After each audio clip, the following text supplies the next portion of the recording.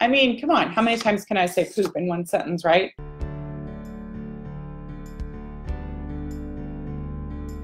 Good morning, how are you? We are talking about poop today, and I know that that's a topic that a lot of people don't like to talk about because they find it uncomfortable to talk about, but it is an uncomfortable topic, right? So if you haven't pooped or can't poop or are pooping more than you want to poop, I mean, come on, how many times can I say poop in one sentence, right? If you're either pooping more than you want to poop or are not pooping enough, then what is it? What do you do about that? If you're on the ketogenic lifestyle, ketogenic diet, then you sometimes have issues with that, depending on your personal body, your constitution, let's call it, your ability to change in your diet and your lifestyle and things like that. So let's talk about that a little bit. If you have questions, be nice in the comments. I'll try to answer your questions if you have them. Otherwise, we're going to talk about poop today. So it's pretty common for people on the ketogenic diet, like the hardcore ketogenic diet, hi Christine, to have constipation issues, right? So it's very common for constipation to be a problem, but it's also common for people to get diarrhea when they're doing a ketogenic lifestyle, because guess what? Your gallbladder might not be working as well as you would like it to, or maybe you don't even have a gallbladder and your body is having trouble breaking down all of those extra fats, right? So if that's your issue, if you don't have a gallbladder, then you must take a digestive enzyme that has ox bile in it, and probably some other things that help break down fats.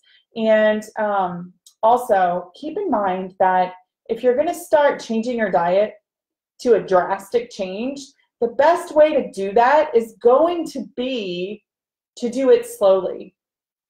I love that, Christine. So you have to change your diet slowly. You cannot just wake up one morning and say, I'm going to eat 6 sticks of butter today. Your body cannot tolerate that drastic kind of change. It's just not possible. So if you are in the process of changing your diet, and I don't care what diet it is you're getting ready to change your body into, you cannot just cold turkey just change, because your body needs a little bit of time to adjust to the changes that you're making. So because we're talking about keto typically increases fat content in your meals, right? Everybody gets more fat in their meals, and a lot of people don't process fats very well. So the number one thing, it's number 5 on this list, and it's a little bit blurry for you guys, so I can't really see it, but number 5 on the list is take a digestive enzyme that helps break down fats. If you don't know what that is, you can ask me. You can ask your chiropractor. I saw one of my friends, Shaquila, is on here watching. She is an amazing doctor in the Chicago area, or I think that's where you are. Did you move? I'm having trouble remembering. Anyway, you need a digestive enzyme with ox bile in it, probably several other things as well. I won't get too technical on that, but ox bile should be part of the ingredients, and things that help you break down fats like lipotropic factors. That's a $5 word for you. So getting that gallbladder working properly is definitely something that's important to do. So you need to change your diet slowly. Now, you can stop eating carbohydrates rather quickly without causing too much upset in your system, but keep in mind that carbohydrates retain or cause your body to retain minerals. So if your body is used to having a whole bunch of carbohydrates on a daily basis, and you suddenly stop eating carbohydrates, you're probably going to get a little bit dehydrated, because your body's going to flush all the water that it's been storing, which honestly, water in storage is not usable water, but you're going to lose a lot of electrolytes in that process. So if you suddenly change your diet by cutting out all of your carbs, you need to make sure that you're adding in electrolytes specifically. Oh yes, Shaquila, you're still in Chicago. That's awesome. So your body needs electrolytes, right? Calcium, magnesium, potassium, and calcium, magnesium, sodium. I had to think about that for a second. So anyway, potassium is super important on a ketogenic lifestyle. And in order to get enough potassium on a daily basis, you have to eat 7 to 10 cups of greens a day. So like spinach and other leafy greens, kale, broccoli, those kinds of things to help keep your mineral content up. Good morning, Holly. So you have to keep your mineral content up. If you're going to do a ketogenic lifestyle and you're going to make it something sustainable that actually helps you lose weight or gain weight, whatever it is that you're trying to do, you must eat your veggies. Your grandmother was not wrong. You must eat your veggies, and you need to eat ones that are low in carbohydrate and high in fiber, which is why I always talk about net carbs. So if you eat something that has 25 carbohydrates in it, but it has 15 fiber, that's only 10 net carbs. And guess how much spinach you can eat to reach that quantity? A lot. A cup of spinach is only like 7 grams of carbs or something like that. But I digress. Yeah, Laura, most people don't want to use stool softeners long term because actually you want to get your body functioning the way it's supposed to without the outside use of other like stimulants and things like that. And a lot of times people end up using stimulants to increase their bowel function, which is really not a great idea. And it can be unpredictable if you've ever tried that. You end up in the bathroom and maybe, you know, sometimes in a bit of a rush because once the stimulant ones and ones that bring a lot of water in can cause sudden diarrhea, which nobody wants that. Nobody wants that at all. So the things that you must have in your lifestyle are probiotics and prebiotics. Prebiotics are things like inulin that actually feed the probiotics in your body. So you need probiotics and prebiotics to get your digestive system and your colon functioning properly. You also must have fiber. I just mentioned that, but it's part of your vegetable stuff. So you have to get your fiber in there. And if you're on a ketogenic lifestyle, use net carbs and do that to get your fiber in every single day. And good news, fiber helps with constipation.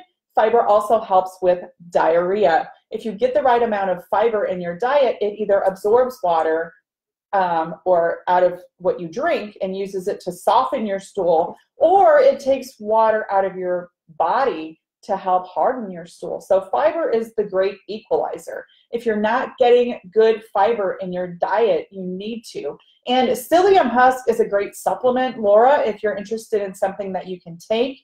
Psyllium husk is a great way to normalize that bowel function if you need something to normalize it without utilizing a drug. If you need some assistance on where to find a good psyllium to use for that particular process, let me know. Hey, Holly, I would say gas is probably related to a food sensitivity, most likely, or slow digestion. So your body's not processing the foods that you're eating in a timely manner. If that's the case, more digestive enzymes. Okay, so let's break this down for just a minute. So when you digest your food, say you eat something, it goes into your stomach. Digestion actually starts in the mouth. I need to do a whole video on this. Then it starts and then it happens again in the stomach, and then it happens again in the small intestines. If you're not breaking your foods down properly, then it can cause a lot of gas, and it can happen in any of those places. So I'll do a whole video on that, maybe tomorrow, and talk about the whole digestive process and why things happen that can cause things like gas and bloating, where are not necessarily the same problem as constipation. So yes, you're welcome, Laura. I'm glad this is helping you. If this is something that you think other people need to hear, please share, please invite them to watch, because I think this is a topic that nobody really talks about.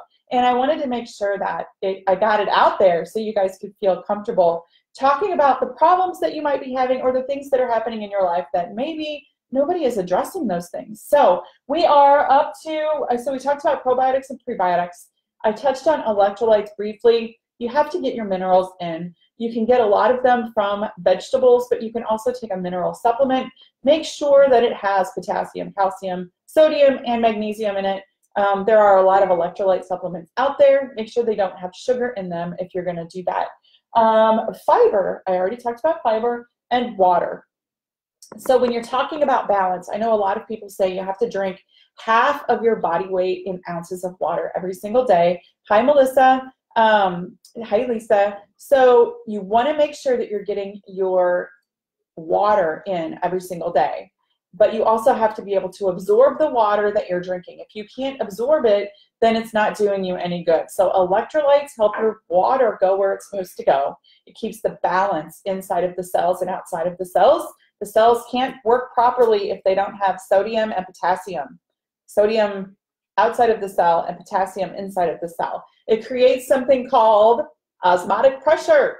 If the cells can't communicate because they don't have electrolytes, which is the conductive part of the cells, they can't communicate because they don't have electrolytes in them or around them, then the water can't get in and out. Nutrition can't get in and out. It's a whole another thing. I just think I came up with a whole nother video to talk about right there. So anyway, just to keep this brief, I don't want to keep you guys on here for too long talking about poop, but if you're spending too much time in the bathroom, it's probably one of these things or a combination of the 5.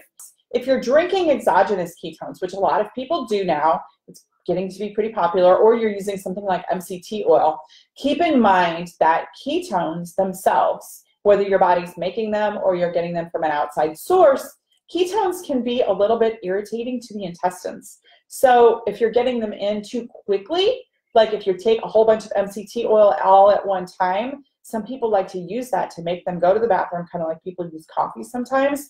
You have to be careful with that, because if you go too fast, it can cause sudden diarrhea or maybe explosive diarrhea, depending on who you are and how your body deals with that. So MCT oil is an option, but it can sometimes cause problems. And it seems like the problems that are caused by having too much MCT oil all at once is an all-day problem. Like once it starts, you can't stop it. But beta-hydroxybutyrate, which is the main ingredient in most ketone products that you drink that are high in beta-hydroxybutyrate, if you drink them too quickly, sometimes they can irritate the gut as well and cause a little bit of diarrhea. So if that's your issue, you just want to drink them a little bit slower. You want to make sure that you're getting fiber and probiotics and things like that into your life. Make sure you're getting your electrolytes. All of those things are super important to create balance. And I love drinking my ketones because I don't really like to follow a very strict diet. I call it easy keto, lazy keto, whatever you want to call it. Some people call it dirty keto. I don't eat a lot of carbs, but I don't eat a lot of fat either. I just use my ketones to help keep me in a state of ketosis and make me feel amazing, because I love the energy that I get from being in a therapeutic state of ketosis.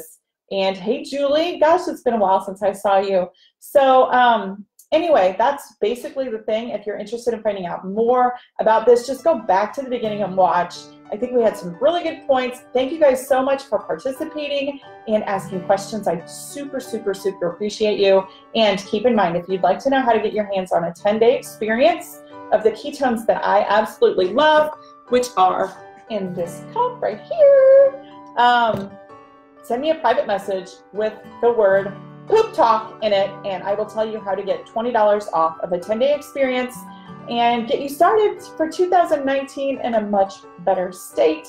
And thank you all so much for watching. I love you guys, and I super, super appreciate you being a part of the show, paying attention, asking questions, and responding. And please do share this with someone if you think it's something that they could use to help them feel better and have the energy that they need to do the things that they love to do with the people they love to do it with. I'm Dr. Annette, and I'm out. Have a great day.